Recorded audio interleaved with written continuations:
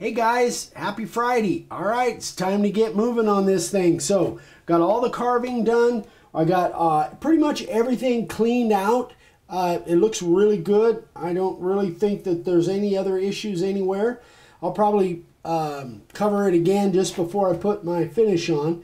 But now I want to sand it. So I've got an 80 grit on here, and I want to get all of the pencil marks and all of the layout marks off of there. So here we go.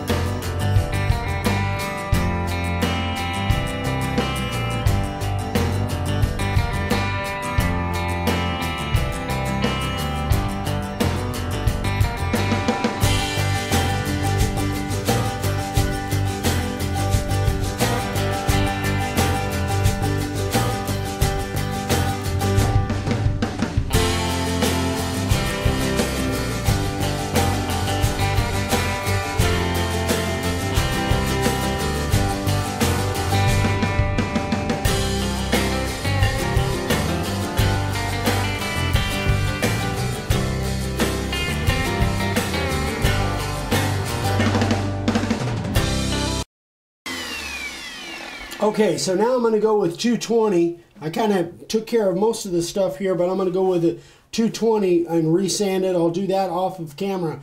One thing I haven't mentioned yet is I actually did some fill in here. Actually did some fill with that Star Bond CA glue, which worked really good, and I also used it on the back for stabilizing the live edge on there, on down here. Up here, not so much because there's not much of the bark live edge. You can see in spots there, I stabilized it with the with that Star Bond CA glue. I love that stuff. So I did it on both sides, and then I did some fill in here as well. Anyway, so I'm going to go ahead and finish sand with 220, and we'll be back and we'll start the finishing process. All right, folks, here's what we're going to do. Now, I want to try and eliminate, every time I've done a resin pour, I really haven't spent any time and seal it up. So what I did was I experimented with a couple pieces of scrap of this white poplar, and I sprayed it with my crystal clear, the Krylon crystal clear. One of them was a satin and the other one was a gloss, because I just had some of each. And to see if I would get any kind of reaction. So I think I put 3 coats on, and then I just did a really fast resin pour on those. I don't know, hopefully those are kind of showing up. But I got no kind of chemical reaction or anything. So it appears that I can use that as a sealer underneath the resin. So here's what we're going to do.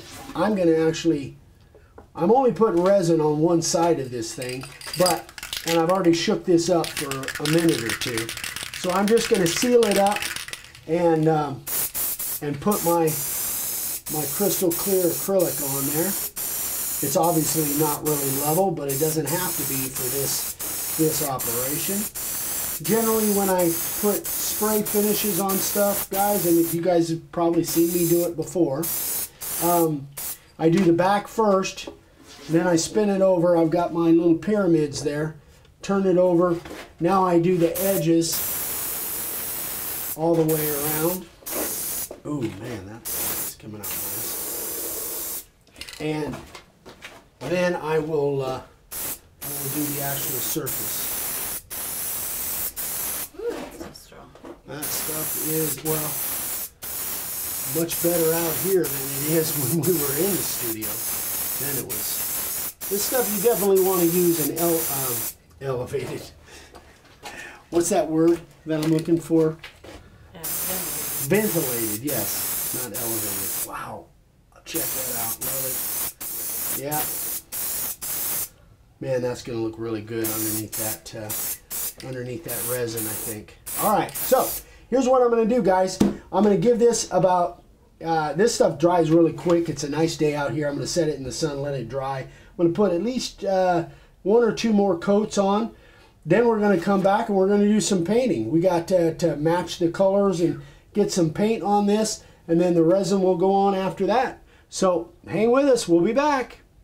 Hey guys, all right, so I got 3 coats on this sign in the last, it's right now about, I don't know, 4 hours later than when I put the first coat on here. So this stuff dries really fast. So I actually sanded, after the first coat, I sanded really smooth with 500 grit, just hand sand, and knock down the surface to get it nice and smooth. So it's time to apply some paint. So this is our logo. We've got a gray, a blue, and black, 3 different colors. I don't think it'll take very long to paint this thing. I had a paintbrush set here somewhere. What did I do with it?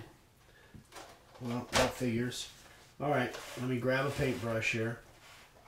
We'll use that one. I think that's the one I had. All right, so we've got gray, blue, and then black. So I'm going to do the gray first. I've already mixed these up, got them ready to go. And which ones are you using? Oh, actually, which what? Paints. Oh, I'm using the one shot. I'm actually going to put on my cheaters. Might as well get all the advantage I can. I'm actually using the one shot. Well, I can kind of hold them up. Where'd it go? Oh, it's completely... Wow, that's weird. Yeah, that is weird. And that one's kind of covered. That one's kind of shows. You get... There you go. Oh, man. Okay. It's a one shot. You guys, this is what I use most of the time. I've been using this for the last, I don't know, 6 months or so. I really like it. Now, where am I at? All right, that one. That's the little one. I'm only going to show a little bit about how I do this, guys. It's So is that going to cover in one coat? Yeah, and that was thank you for reminding me.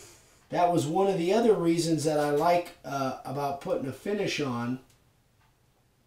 Because when you put this stuff on bare wood, sometimes it soaks in and it doesn't cover as well, and you got to put a second coat. When you put a finish on it and put your color over the top of that, it sets on top really well, which it looks like it's doing here, and it flows really good. So that allows me to get by with just one coat, hopefully. Uh-oh, it's gnat season. Did you get one? Yeah, he landed on my hand. Anyway, it's dark outside.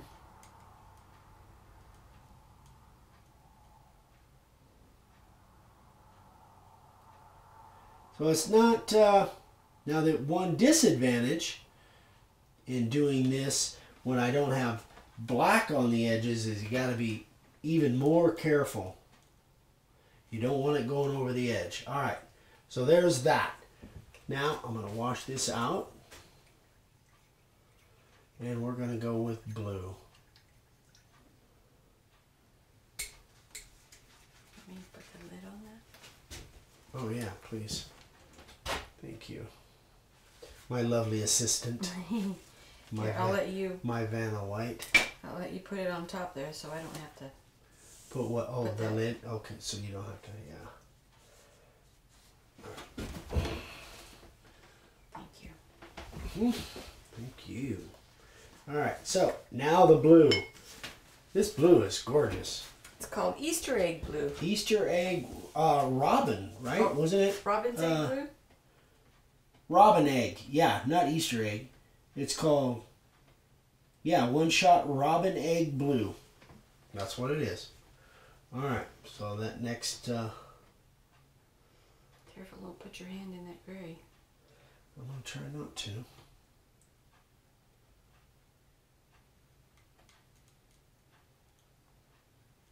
Awkward silence. Yeah, I Afraid to talk and paint at the same time? yeah, I can't do more than one thing at once, at one time. Oh, that is pretty, isn't it? Yeah, it's very pretty color. So, and it's actually Don't pretty, trip. that was close. It's actually pretty close to Tamar's logo color. I'm assuming that, well, I know that the resin that I put on after is crystal clear. It shouldn't change these colors at all. Just make them pop. Just makes them brighter, yeah.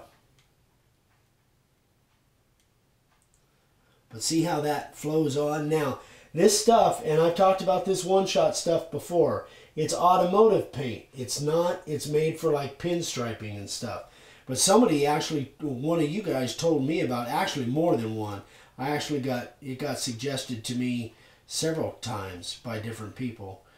But the first time I used it, I realized, man, it just flows, no brush marks, no... Covers nice. It covers in one deal, especially if you've got finish underneath it. So, I love this stuff. It's not cheap. You know, it ain't the cheapest paint out there. But for what you do, it lasts a long time. Yeah, this can't, you know, It'll probably dry up before you ever use I've never run out of a can this small, and I've used a lot of it. Even that big Rolling Hill sign that I did for John Peters, there was a lot of gold on that. We ordered a second can, but shoot, we hardly even busted into the first can with all that gold that was on that big sign. So it just goes forever. It just lasts forever. So goes a long ways.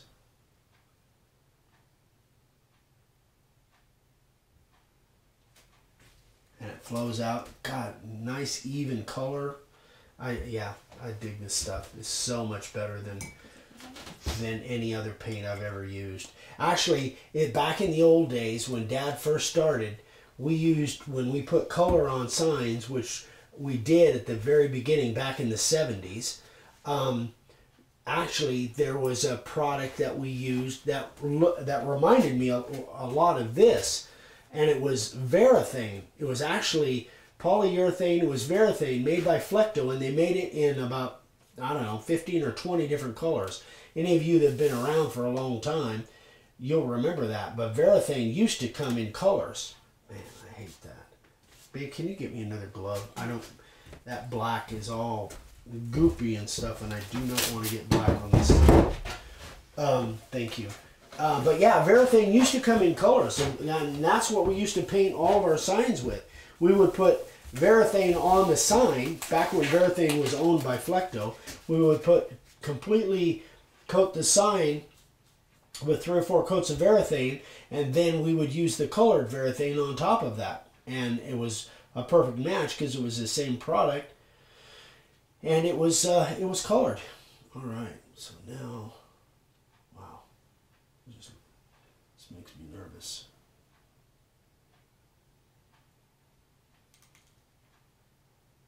Careful, you have a hair on your brush there. Yeah, it's like it's a squirrely thing. I'm trying to get it to lay down. There it did, kind of, but it keeps popping out.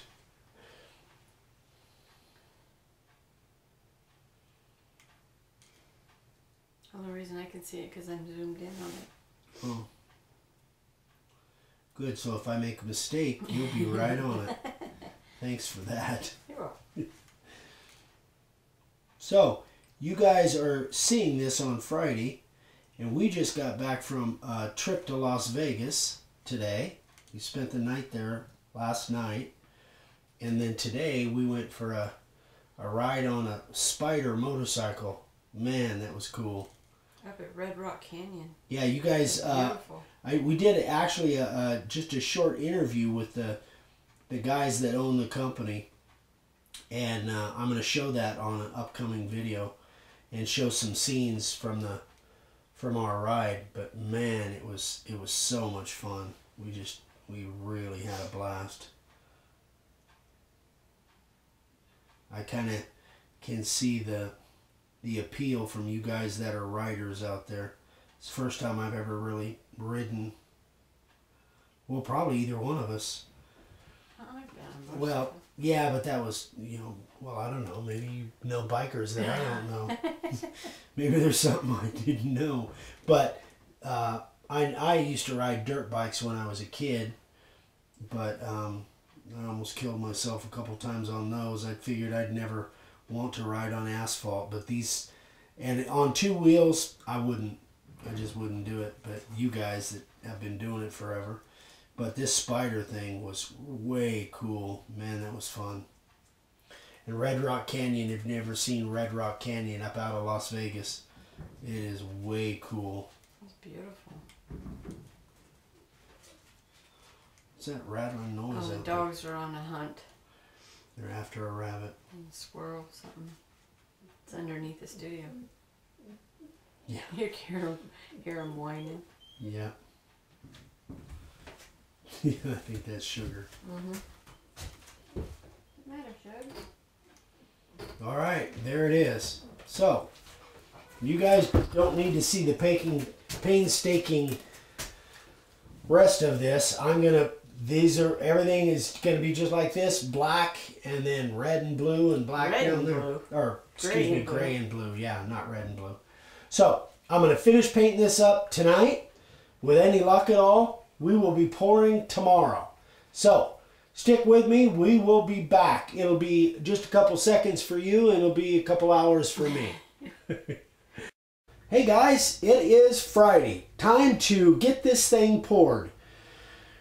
Didn't we already say it's Friday? I think you did. We did. It's All right. Anyway, it's the next morning, and I get confused easily. So I've got this. I've got my resin all poured. I'm using the art resin. The paint flew. It went on really well. Just one coat. The fact that I had a finish on it first, I think, made a huge difference. Really happy with the colors. So now we are going to pour this thing and see what this resin looks like. So I poured this resin about 12 minutes ago, and then kind of been working with it with a heat gun, trying to get as many of the bubbles to surface and pop as possible. So now I'm just going to kind of work from the center out.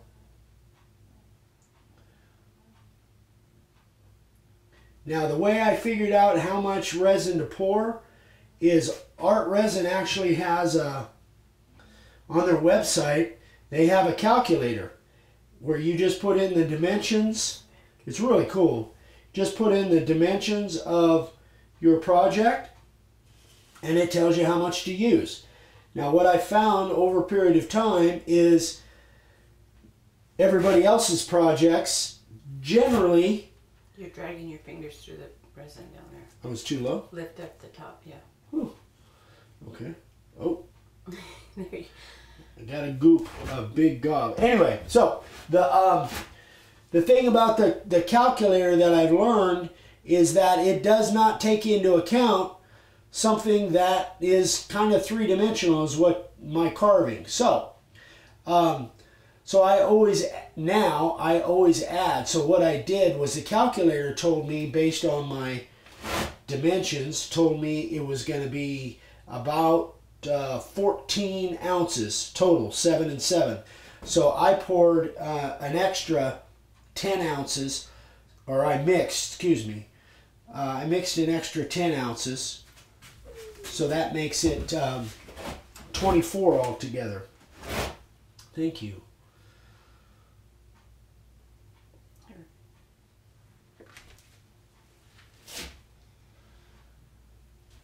So I always kind of, at this point, I always kind of freak out, think I don't have enough. And mentally, I'm there again. I'm freaking because I'm thinking I don't have enough, but we'll see.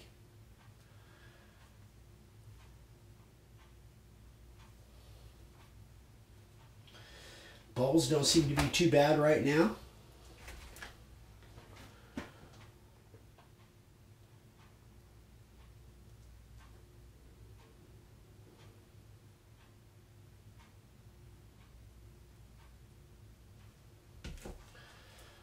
Okay. So we'll be working with this probably for the next hour. The cool thing about the art resin, if you guys watch us do it before, is it's got like a 45-minute work time. That's right? Yep. About a 45-minute work time. So we've got plenty of time.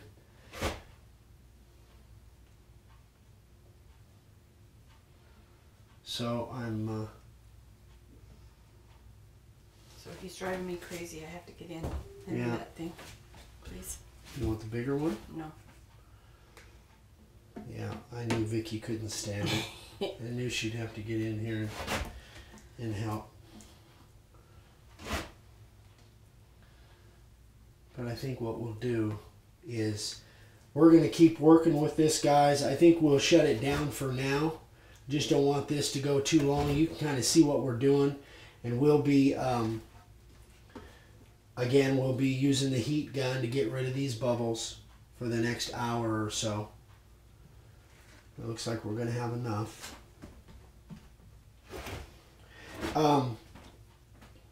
So, babe, you want to man the camera for a minute, and we'll shut this thing down. And then what? This is my favorite part. I know. Well, you'll be able to help me with it once we stop the camera. So we're gonna keep messing with this. You can kind of see how it's progressing, and then on Monday we'll come back and show the finished product. So that is about it. Again, thank you so much, Tamar, for letting us do this for you. Had a blast making it. I hope it does come out like I think it will. And you guys will see it on Monday. So everybody have a great weekend. Thank you again for watching. If you have any questions on this or anything else, just email me, eric@makeawoodsign.com. We're on Instagram every day, Make a Wood Sign. And we'd love it if you'd share this video and give us a like. And I guess that's about it. Have a great weekend, guys. We'll see you on Monday. Bye-bye.